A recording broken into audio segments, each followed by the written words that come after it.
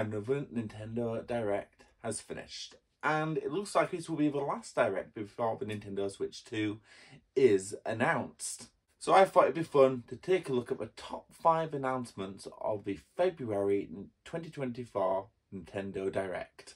Going at number 5, we're starting off with a banger. It's Shin Megami Tensei 5. Now, Shin Megami Tensei 5 Vengeance. Shin Megami Tensei 5 was actually the first Shin Megami Tensei game I ever completed. Not the first one I played. First one I played was Shin Megami Tensei Strange Journey on the Nintendo DS. Not the remake that came shortly after. It's actually, I have it over here. Here it is. This is the first one I played, and it was practically given to me by a good pal of mine. Well, he sold it to me for a £5. He was practically giving it away, and he knew that. Let's put it back. But yeah, Shin Megami Tensei is a fantastic series, and I'm so glad we're getting a Vengeance version of the game, similar to what Apocalypse was to Shin Megami Tensei 4. So I'm really looking forward to playing this. As soon as those pre-orders are up, I'm getting it straight away. It's a shame there's no announcement of a special edition, but maybe that will come a bit later on. Who knows? At number 4, we have a new Super Monkey Ball game. Now, when Super Monkey Ball first launched on the Nintendo GameCube all those years ago, for the longest time, because it was on the, I swear it was on the GBA, and for a fact it was on the Nintendo DS, and then the 3DS, and a bunch of consoles, including the Wii. It was fantastic on the Wii. I genuinely thought it was a Nintendo property being published by Sega in some weird way.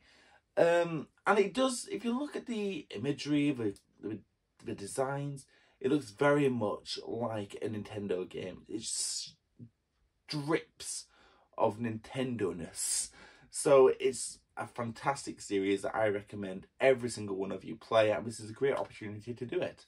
I'm going to be buying the game at launch. I think it'd be a great game to play with my son and my niece. Now, at number 3, this is actually a game I bought on the Nintendo 3DS eShop just as it was closing down, because I didn't want to miss out on the game forever. That game is Pocket Card Jockey Ride. It's a horse solitaire game made by Game Freak, and take my word for it when I say this is one of the best video games Game Freak has done in the last 15 years. And that is including, you know, there's been so many, it's pretty much, I know there is a Pokemon company, but Game Freak is the Pokemon company. But this solitaire, that title is, well, a bit of a tongue twister. The game is bloody amazing, and you all need to play it. It's an absolutely fantastic game. I'm so glad it's getting a re-release and sort of a new polish on it to bring it into a modern system. I know a lot of you don't consider the Nintendo Switch to be a modern system anymore, and to be quite frank, neither do I. But it is a modern system. It's such an amazing game. Please, you all need to play it. You're going to have so much fun. At number 2, we got Monster Hunter Stories, a fantastic video game, and another one that I thought was going to be locked to Nintendo 3DS. The more I think about it, the Nintendo Switch is literally the remaster machine, isn't it? All games get remastered for the Nintendo Switch. So I actually bought this game on the 3DS twice. You know, I got one to play, and one, it was so cheap. I think it cost like £5 and it was sealed, so I just kept it sealed. And it's a fantastic video game series. There's a sequel on the Nintendo Switch 2 called Monster Hunter Stories 2, obviously. And it was good enough to have a half-decent anime released in direct reference to what the game was and what it stands for. Absolutely fantastic game. I don't want to say too much, I don't want to ruin it for you, but it's definitely one you should all go in blind in and just play. It's an absolute masterpiece, and it's one of the greatest games on the Nintendo Switch, if I don't say so myself. The second one, not the first one, but the first one is bloody amazing. You know what, you just need to play the whole damn series. And at number 1, I didn't grow up with Rare.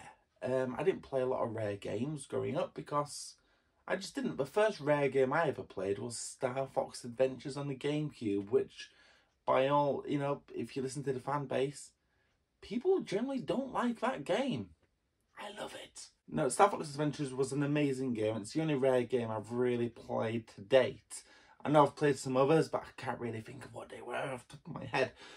I think Star Fox and Star Fox 2 were Rare games. I'm not 100% sure. But don't blame me. I wasn't a Nintendo kid growing up. I was a Sega kid. Anyway, so I'm looking forward to playing those classic Rare games, like that Frog one. What's it called now? Battletoads. But yeah, don't blame me for not playing any Rare games growing up. I was a Sega kid. Anyway, it was a great Direct, but not the best. And I do feel that Nintendo are holding back a lot of what they plan to release for a future announcement for the Nintendo Switch 2. We are clearly in the back alley of Switch games. You know, it's just crap. You know, not bad games, but just second-rate games. It's a hard one to describe. You know, you got your Super Mario, and then you've got your ukulele. Yeah. Ugh. But yeah, it was a great game. There's still a great Direct. There's still some games that we don't even have release dates for, like Paper Mario Thousand Year Door and Luigi's Mansion 2, which are currently due to be remastered. Everything gets remastered on the Switch, remastered later on this year, but we don't have any concrete dates for those. If I were to give a rating for this Switch, for this Direct out of 5, it would be a 3 out of 5. You know, it was great. It was good. I enjoyed it. It wasn't amazing and it wasn't perfect either. I'm hoping to do these kind of videos again in the future, where I sort of do my best bits of a Direct, or even a Pokemon Presents, as well as doing a full reaction, which you can also find on my channel. So depending on how well this video does, I might do more in the future. Well, I hope you enjoyed watching. Remember to like, comment and subscribe. Thank you. Bye.